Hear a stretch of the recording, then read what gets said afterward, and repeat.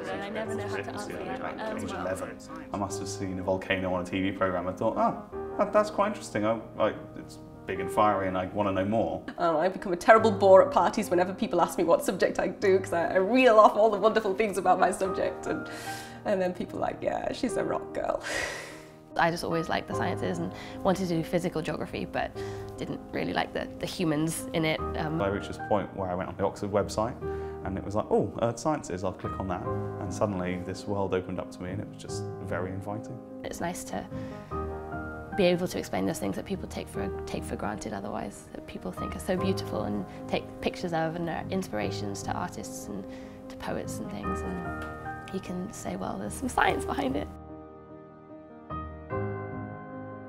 So it's a course that involves a broad application of a broad range of sciences towards understanding our home planet. Earth Sciences is like geology plus, so we do all the things about the rocks, we do the volcanoes, we do the earthquakes, we do glaciers, we do everything under the sun, quite literally under the sun and other planets. And what I think Earth Sciences is it takes all those ideas from geology a step further and we apply ideas from maths, we apply ideas from physics, we apply ideas from chemistry, biology and all these other sciences, so it's a really holistic subject. You spend your time not just doing like looking at old crusty fossils, which wasn't what I was particularly interested in, but looking at the oceans and the atmospheres and how the stars were formed. So it was a wider course than maybe at other places, which quite attracted me. In the first 2 years, there's very limited choice in what you can do. In the first year, you will take compulsory courses in maths, physics, chemistry, biology, one which we call the fundamentals of geology, one in paleobiology, and we have a capstone course in the first year called Planet Earth. I'm so glad they've made me take what I have to take, because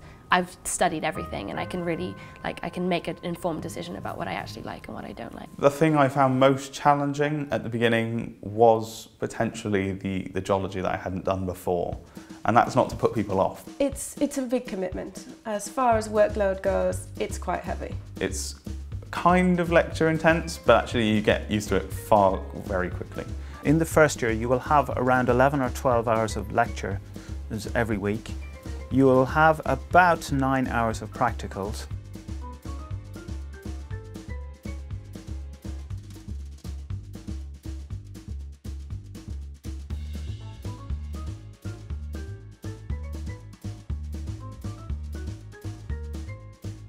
You arrive in first year, within a week you disappear off to the south of Wales, to Pembrokeshire, which is incredibly good actually, because you really bond with your tutors, with the rest of your group. Field courses are an integral part of the course, and particularly in the first and second years they involve some travel outside of the academic term. There's a Scottish trip to the Isle of Arran, also in first year. Start of second year we go to Dorset, the Jurassic Coast. I'm sure lots of people have been there, walked along the beaches hoping to find a massive ammonite. In the fourth year, half the year is taken up with a research project. And that research project is actually a real piece of science. We don't come up with noddy projects to fill half a year of your time. And the large amount of research project work in the course does really enable you to pick something and just go with it. In the third and fourth years, there's much more scope for choosing options and going your own way. It's a really good opportunity. The department say, we can fund you some money, the college say, we can give you some money. I went to Italy, northern Italy, and mapped an ophiolite, which is basically part of the seafloor that's been pushed up onto the land. It's so incredible, you really are. You're out there, you've chosen your area, you've worked out all the logistics, all the accommodation, and you're out there in the field. Usually it's raining, usually your field slip is getting wet, and you're holding your compass going, where can I take a bearing to? How do I know where I am? We have the Oxford University Geology Society, OUGS, and everyone is given the option to join at the beginning, and throughout the year we have amazing speakers, we have amazing workshops, we have different companies coming in and talking about prospective internships, prospective careers. I mean, we have geology nights out, and we go for meals, and there's such an interaction between all the years. The really good thing is everyone in the department has a speciality, and if you need to know something about somewhere or something, you can knock on the door of that person's office, you go, do you have 10 minutes now? And they'll say, yeah, I have an hour now, what do you want to know? If you look at any of the global rankings, you'll find that we are way up there in the top 5 or 10 degree courses in the world.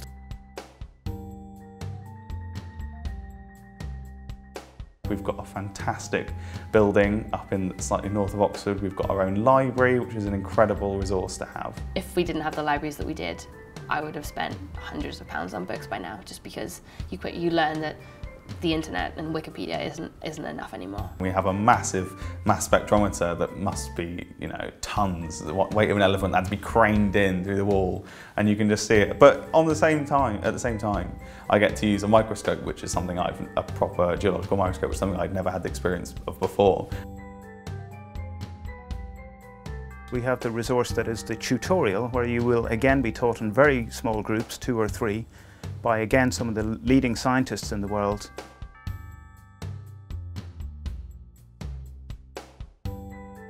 None of us at Exeter College had done geology before, so we walked in and there were just rocks on the desk, and it's like our tutor picks up the rock and he says, "Do you have any idea what this is?" And the blank faces around the room was very impressive. But by the end of that 1 hour, we were, you know, picking rocks up and we're going, "Oh, that's from this part of the earth, that's that rock."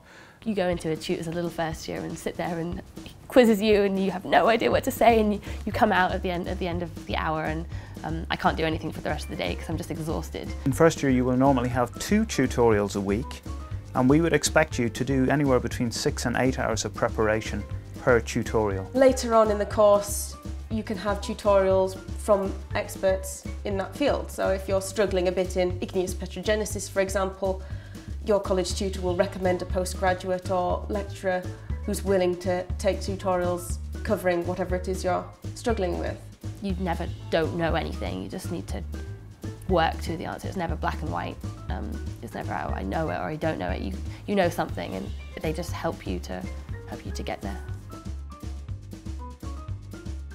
What we try and do at interviews, we try and go beyond what's taught at A level. And we'll try and get you to look at problems in a new way. We'll get you to look at a problem that you should be able to address using what you already know. You sit down and they ask you a question and they just want to see how you work. You don't have to get the right answer. That's not what the whole interview process is about. The thing we're really looking for beyond academic excellence is a natural curiosity and a passion for science and a passion for understanding the natural world. These people in front of you are just there to really coax out the scientist in you. What we're going to try and do pretty much straight away is we're going to hit you with a problem, and we're going to try and see how you think your way around that particular problem. They're not there to trick you out, and so I had some Maths 2 problems, and there was one that I didn't know the answer to, and they sort of worked me through it and helped me through it. So it's supposed to be like a mini tutorial. They don't want to see how much you know now, they want to see what they can get out of you and the potential and your willingness to learn and your willingness to take on new ideas.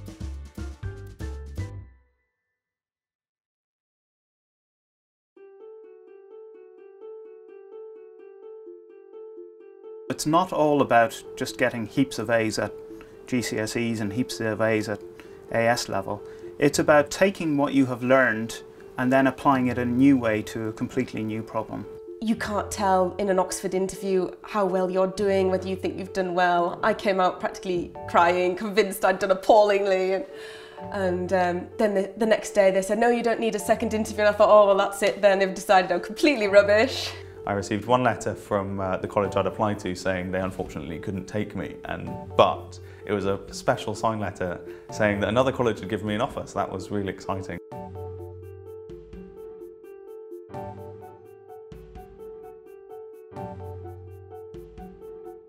You get the notice through UCAS that there is an offer, log in to see it, and then for me Oxford had said yes, and I was astonished, thrilled. And my advice to you is, if you're interested in the subject and you think you have a good academic standard, then you should apply. What employers tell us, one of the things that they greatly value from our course is the fact that people who graduate from this course are actually very good at lateral thinking. I'm off to work for BP over the summer, which I was lucky enough to get. So it's 11 weeks up in Aberdeen, sunny Aberdeen.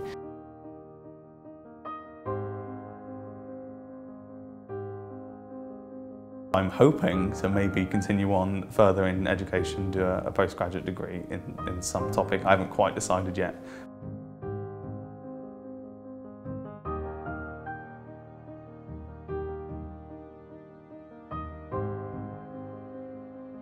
number of students who leave here get jobs in completely different fields, but will always hark back on about how their earth sciences degree prepared them for any job they've got.